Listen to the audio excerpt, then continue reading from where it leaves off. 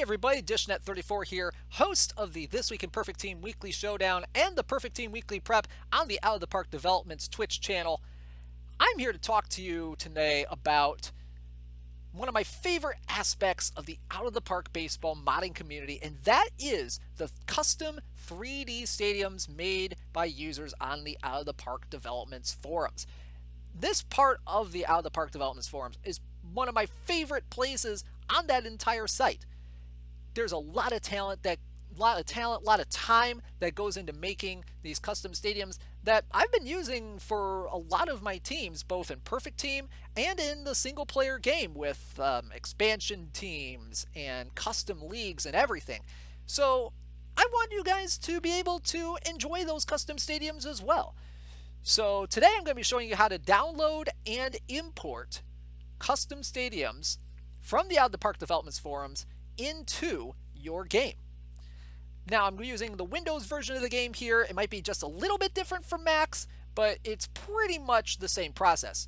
I'm going to show you how to import them with the Steam game and with the standalone game. So let's get started. So first things first, what you want to do is you want to go to the Out of the Park Mods forum, 3D Models forum on the Out of the Park Developments forums. There's a lot of threads here with a lot of different stadiums in it. Let's say you wanted to download one of the many 3D ballparks by Sylvan14 and Adion, and he's got a lot of them here. A lot of the best, some of the big modders in this community have done a lot of stadiums over the years, and it could be overwhelming. There's a lot of historic stadiums, there's a lot of custom stadiums, fictional stadiums, everything. So let's say you wanted to download, let's say, Cisco Field. So you click on the download link that is graciously provided by our modder here, and you choose the downloads folder you want to go into. Now, I personally have a Stadium Downloads folder. You can download this this anywhere you like. Some of these will be in Rar Files, some of these will be in zip files. We're going to show you how to do this with a Rar file here first. So you go ahead and save it, and go ahead and open up the folder in which is contained. Now, with Rar files, compared to zip files, you can open these with either a program like WinRAR or 7-zip. It depends on which you use. I personally use 7-zip, so we're going to go ahead and take a look at this Rar file here for Cisco Field. Now, it shows up with a folder here, a nice, neat little folder here that you can go ahead and drag to where it needs to go. So, depending on which version of the game you have, either the standalone version or the Steam version, the pathway is a little bit different. If you're in the standalone game, you can go to Documents, go to Out of the Park Developments, go to the game of your choosing, then you go to the Ballparks folder, and then you click on the Models folder. And once you're there, you can go ahead and drag and drop, if this is a RAR file and you're opening this up, drag and drop it into the game. It'll show up like this. Open it up, and there's quite a few things here, textures folder, all that good stuff, all the things that you'd need to import this into your game. Now it's officially in your folder at this point. Now say you have something that's in a zip file. So let's go back to our Stadium Downloads folder here. And there's quite a few ones that are in a zip file. Now with Windows, you can do stuff like, extracting to the folder itself. So let's say with Nickerson Field here, you can extract all. Go ahead and browse around a little bit. It takes me right to the models folder here just because I'm that kind of guy.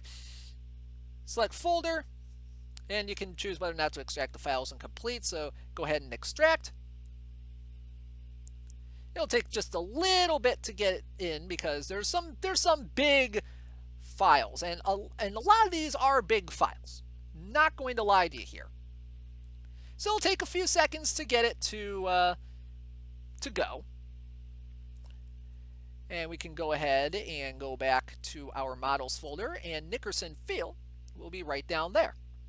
Now, there are some instances where, there are some stadiums that don't have that neat folder, and they have the all the stuff that are in this folder, the textures, the MTL file, the 3D, the etc., etc., right in the zip folder. So that means you would need to create a new folder for yourself to put into this folder. So you can go ahead. So let's say, for example, that you've downloaded, let's say, oh, where is it? There it is. This Pampaka Park folder, which if you open up the zip file, it doesn't have that file, that folder that you can drag on over easily. So let's go ahead and go back to our models folder here. I got a quick access shortcut just because I can. Go ahead and name your folder first. Let's say Pampaka Park. Then we can go back to our Stadium downloads. Go ahead and click Extract All.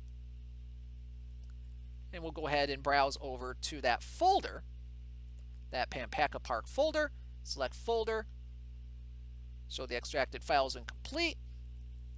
Extract the files, which will take just a little bit, like we mentioned earlier. And there they are, all neat and tidy in the folder. No extraneous folders whatsoever.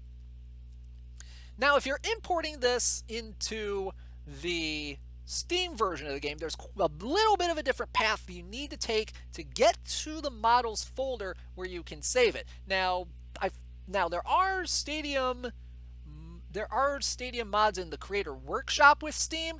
I'm not an expert with that, but this is how I've learned to import stadiums into the game. So let's go ahead and go to the folder that you've saved your game on Steam at. So let's go to Steam Library, Steam Apps, Common, then select the folder there, go to Data, then you go to Ballparks, go to Models, and that's how you get to the Models folder in the Steam version of the game. So let's go ahead and repeat the process here with Cisco Field here, just for example here. And we'll go ahead and drag and drop Cisco in there. And Cisco Field now in that folder. So now you're wondering, okay, so now that I have these folders in here, how do I actually import them into my save? Well, I'm glad you asked. So you go to your game, and I've already got a game loaded up here, so we'll go ahead and go into that game. We'll take a little bit, and I'll show you how to import those stadiums into the game itself into your save file, because it's fairly simple to do. And there's a neat little trick you can do to get a few of the things that you need right off the bat. So it'll take a little bit for this to get loaded up, because my computer is eternally slow. And we are now in our save file. So we can go ahead, and I'm just using MLB as an example. You can go to Team Settings, go to Edit Ballpark, and personally I like to just select one of the no league ballparks that are up here at the top here to kind of, test out stadiums before I actually import them into a game. But here's how you do this. So you go to Actions, and there's a button here that says manually import data from file into this park. Now these files are called .prk files, and they pretty much have the data that you would see here on the left side. The ballpark name, the type of stadium it is, the surface, the ballpark factors, the dimensions. And we'll import the 3D model here in a little bit, but this is what I do first to get that stadium in. So let's go to our Cisco Field example here. Click on the PRK file that is in that folder that you have, depending on where you saved it. And you can navigate there using, it's easy to navigate. You just go to, D or thing there and all that good stuff. So you go ahead and load in the PRK file. and it'll import that in. So like we mentioned, it brought in all the basic information, the ballpark factors, and the ballpark dimensions. Now to actually import the 3D model, you go to this 3D model tab here.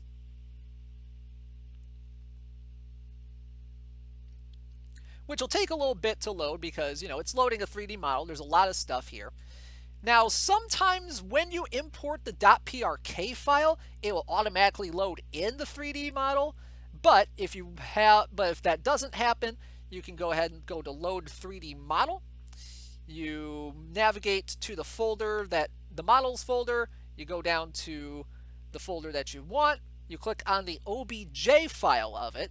Now, OBJ files, I do believe, are the only file type that will work with importing these files, importing the 3D stadiums into the game. So you go ahead and load that in. It'll take just a little bit, and then you have your 3D model. Now, there are some times where you might run into maybe some black surfaces or something like that, like in the stands or somewhere like that. What you want to do is you want to make sure that in that folder that we had open, the folder that you download, you want to make sure that the textures folder is in there properly. So it has to be in this naming convention here, like say Cisco Field Textures. Don't change the name of that folder or else things will get messed up. So one of the big things to check is to make sure that textures folder is in there properly, and then you'll have your stadium.